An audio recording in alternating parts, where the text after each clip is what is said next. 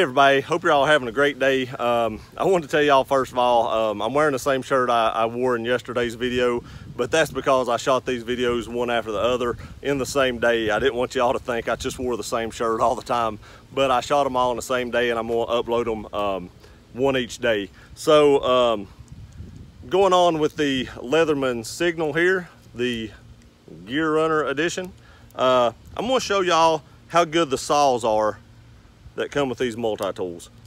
This saw is very, very sharp. It's very toothy, and it should cut through this limb like nobody's business. So there's a limb right here, it's kind of hanging over, and I'm just going to cut off probably this one right here. Now it's kind of hard to do because it's kind of hanging there, and it's hard to get a little leverage on it. I hope you can see it, but it is going through it really good. There we go. After I got it started.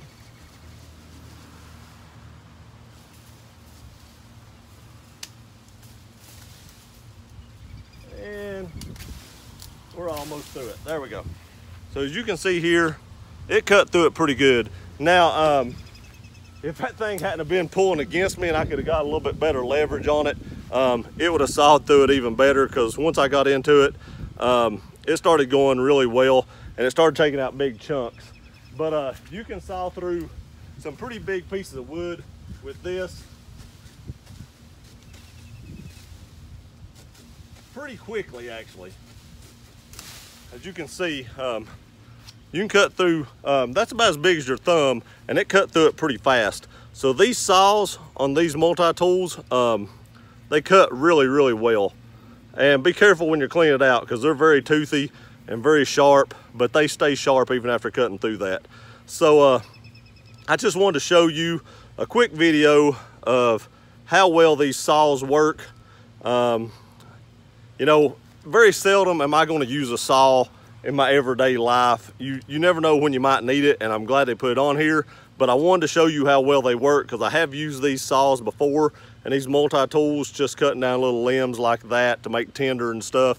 So if you camp, and this is kind of what this is, you know, centered towards, is like an outdoorsman tool, a survival tool and stuff like that. So they did put a really, really good saw in it, as you can see. And most Leathermans have these kind of saws in them, and they're great for cutting down shrubs like that. You can even cut through bigger things than I did right there, with little effort, especially if you can get them down lower to you where you can get some leverage on them and they're not really pulling against you. So if you have a tree that has a limb that's lower, you can really get into it. You know, you can cut through some big stuff with that in just a little bit of time with little effort with these saws.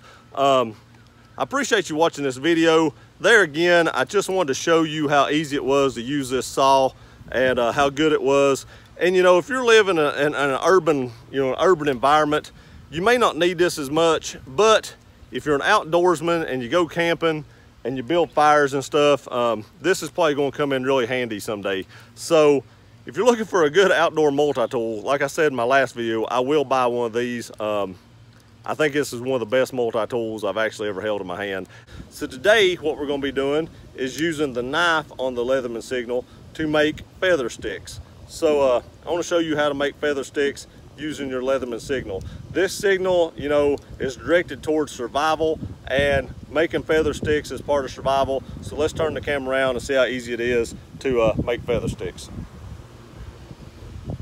I'm actually going to use the limb that I cut down yesterday. I hope that's fairly straight. So let's just see how good it cuts.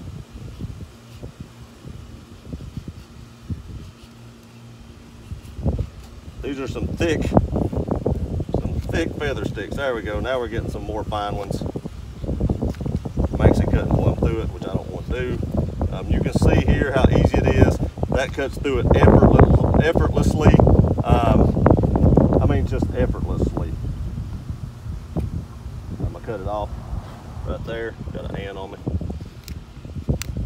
So you can see right there how easy it is to make those feather sticks. Could have made them finer if you want to. This does cut through there really, really easy. As you can see, it's just effortless. You can make, you know, very fine kindling with this. As these are coming off, you can just collect these up to make a fire, you know, kindling for the fire, make your little bird's nest with it. But you can see here, it cuts through it really, really easy.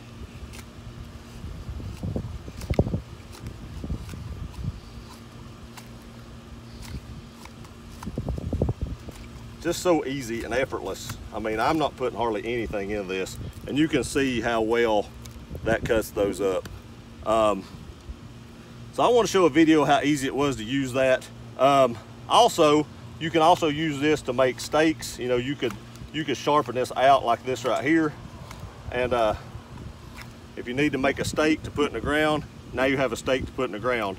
That being said, you can also turn it over. You can see how crooked this is. You can turn it over here and take your saw and cut right through it. Well, I say right through it, you know. It's kind of putting in a bind the way I'm holding it. Turn it over. There we go.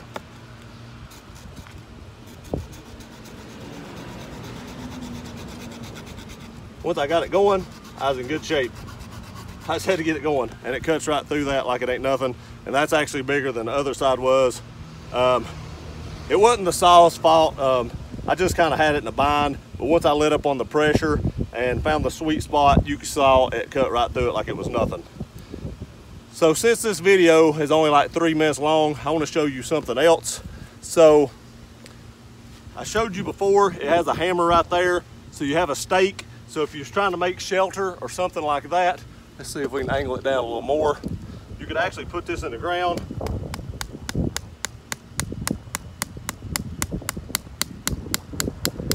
And now your stake's in the ground is secure. So the hammer does work on these. You know, however deep you need it to go, you can go deeper. That's totally up to you. But the hammer works well on this as well for driving stakes in the ground, or, you know, just whatever you need to do with it. You might need a hammer or a nail for some odd reason. It is kind of narrow, so kind of watch yourself when you're hitting that nail. But I would use it for driving stakes in the ground if it was me. So I've showed you how to make feather sticks. I've showed you how to make a stake. I've showed you how to use the hammer. So tomorrow I'll show you how to use the ferrocerium rod. Today we're going to be doing a review of the 3 tools on the inside. I thought I'd do all 3 of these at once because I'm not sure I can make a video long enough just on one of them to make a big difference. You know, if I can't make a video at least 3 or 4 minutes long, and even 3 or 4 minutes is a real short video, but if I can't make one 3 or 4 minutes long and it's going to be, you know, 45 seconds, it probably isn't worth putting up to me. So I'm going to do all 3 of them at one time. So the first tool you see here is a screwdriver. So you can't shut that. I just found that out. So you have to leave this open when you're using it. So what you can do here is kind of hold it like this and get a little bit more leverage on it. But I have a holster here, and you know, it's just the one thing I picked up that actually had a screw in it. The screw is for retention.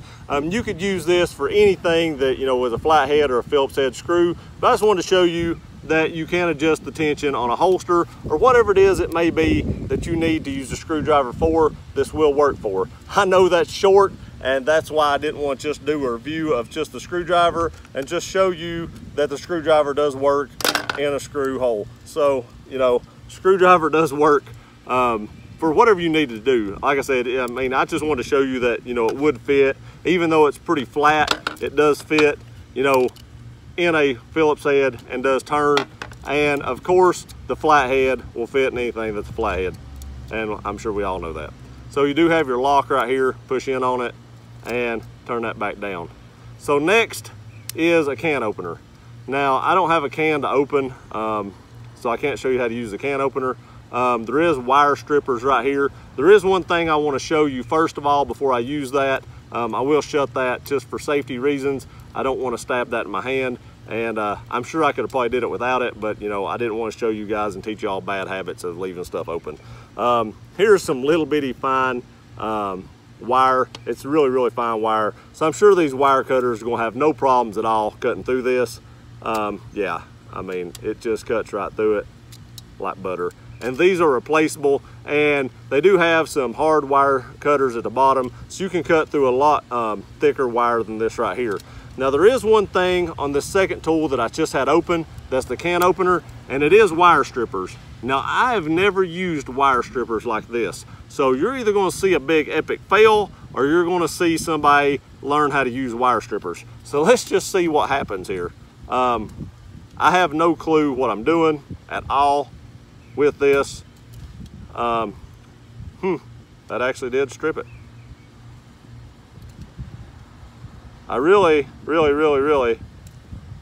as you can see right there, it stripped it right out. The wire came right out of it. The way I did that, and I don't know if this is the correct way to do it, I actually put it in here like this and drug it across it like that right there. And as you can see, it stripped more wire out. This wire does have, you know, insulation on the inside as well. These are really small. I don't know if it would work on those. I mean, we can try it. I don't know if it'll work. Actually it did, look right there. So these wire strippers on this actually do work. I'd never used them. I may be using them wrong, but if I'm using them wrong, they sure do work. So that's the way I would use the wire strippers. May not be the way Leatherman intended it, but it's the way Gear Runner intended it. And this is the Gear Runner edition, so we're going to use it that way. Last but not least, if I can get this out, oh, there's a little hook right here that you grab and kind of pull up your fingers, is the awl. Now, like I said in the other video, it is good that this awl does lock. I do have a belt here. This is the belt I wear to work. As you can see, I've lost a lot of weight and added a lot of holes.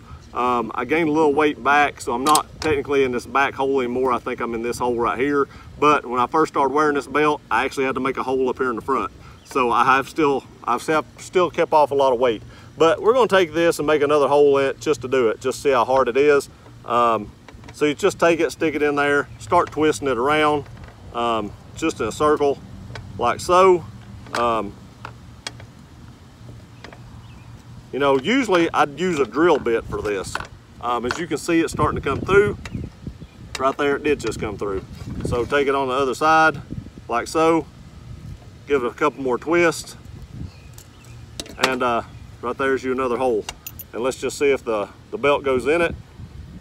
So if you're out and you're stranded in the woods and you need to make another hole in your belt, that's not quite big enough. So we'll actually just make a little bit bigger hole. Pretty easy to do, no big deal. You've already got this far.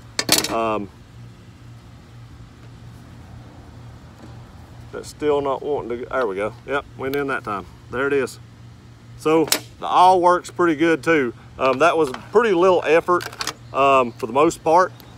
You do have to put just a little bit of pressure on it, but that is a good awl and it went through pretty quick. So I do like that. There's a lot of stuff you could use this for. That's just one example, but there are many other things you could use this for as well. So there's just a few tools left on this that I've not reviewed yet and showed y'all how to use. We've went over pretty much everything. Some of the last things are the bits here. Now I don't have any, you know, bolts or anything that takes a 1/4 inch or anything like that, but I will show you that I do have a regular Black & Decker little kit here that I've had forever. I've had this kit forever. Let's say you need a 1/2 inch socket. You could put that in there and get some leverage on it and have a 1/2 inch socket. You know, Leatherman does sell bits for this. If you need a screwdriver, there you go. It's just your common size bits that go into these. I think they're 1/4 inch. They just go in there. I believe that's what they are.